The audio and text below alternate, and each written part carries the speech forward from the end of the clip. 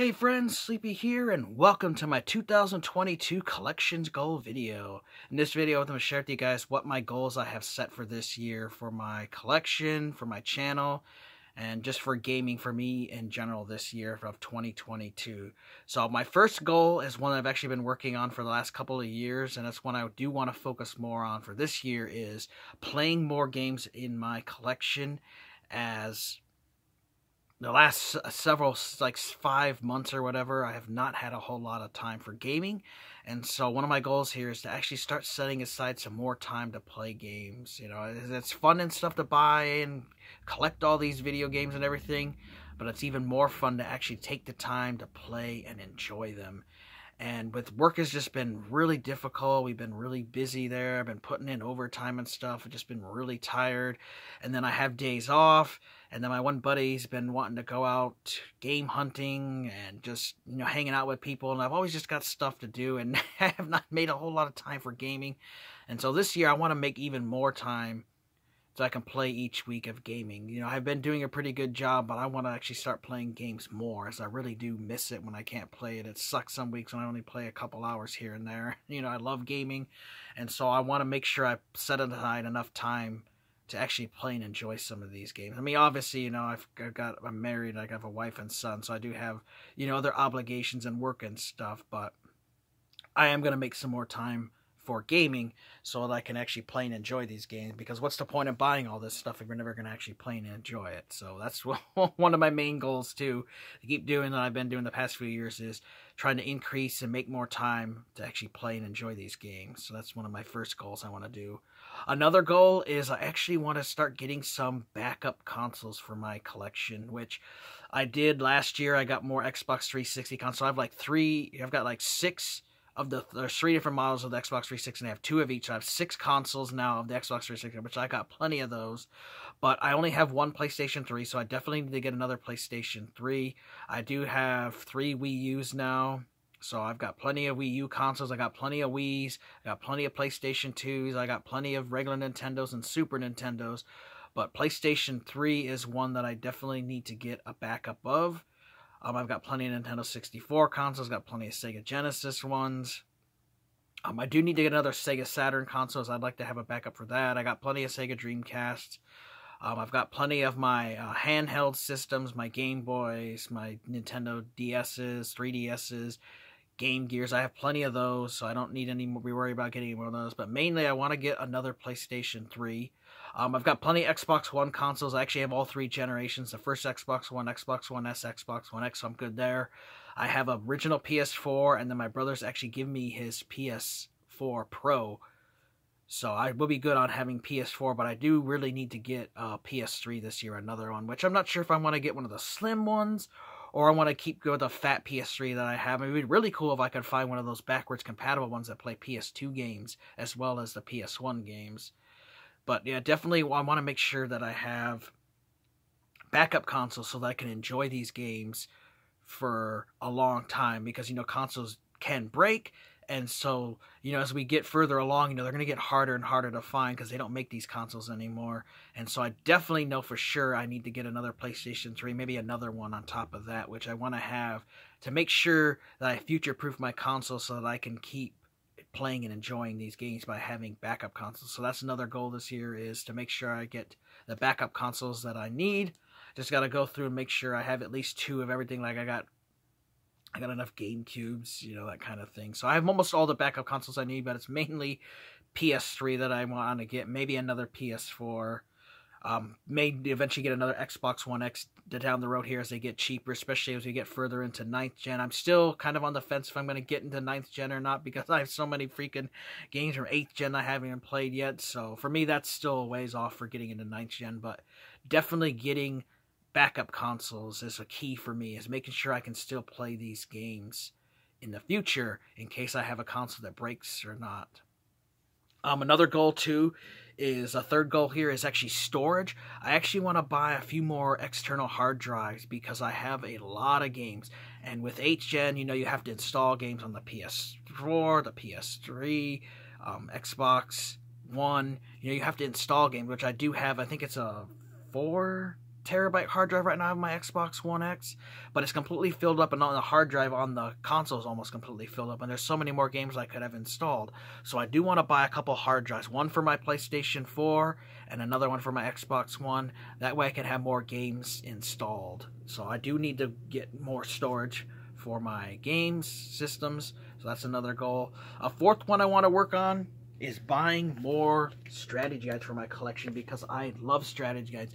Now, there are some people who just buy strategy guides just for the hell of it. You know, I just like collecting them. I actually use my strategy guides. Like this Donkey Kong 64 strategy guide here. My buddy Grant and I are working on getting 102%.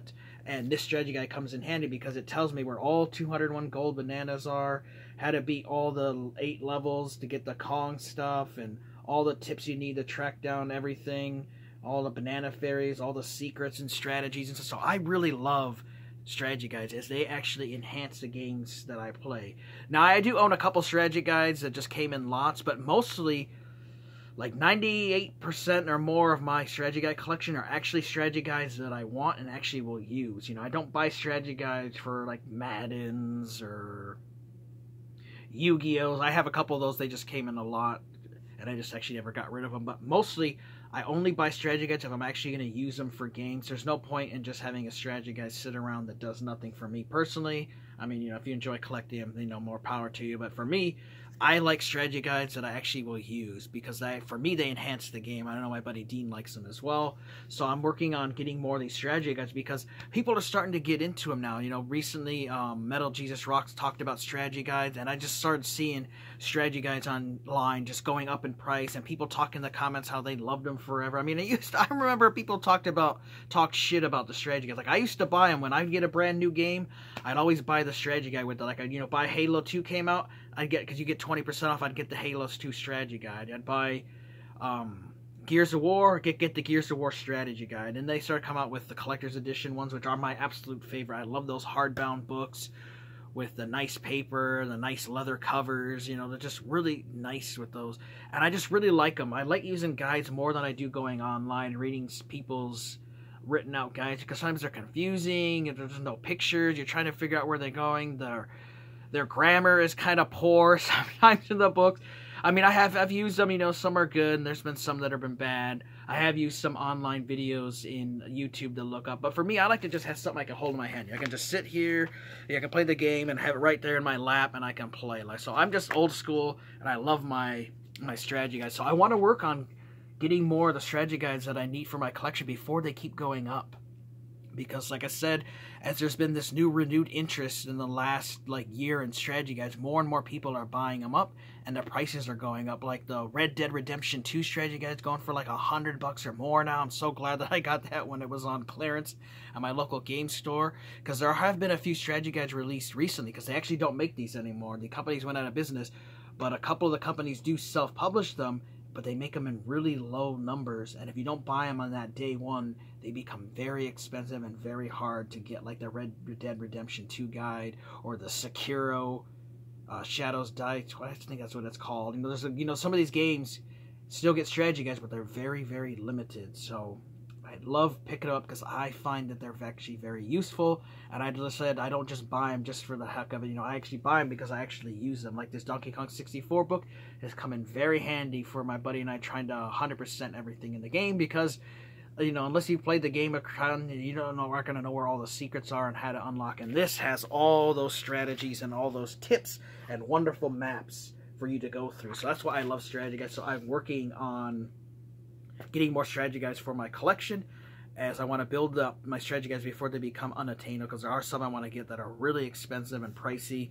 Like, I want to get the Witcher 3 Collector's Edition strategy guide. I would like to get the Dragon Age Origin collector guides, which they're pretty pricey, so I'm waiting and hoping I can find them locally, because I have found quite a few at my local game stores and half-price books. I found some really, really good deals there.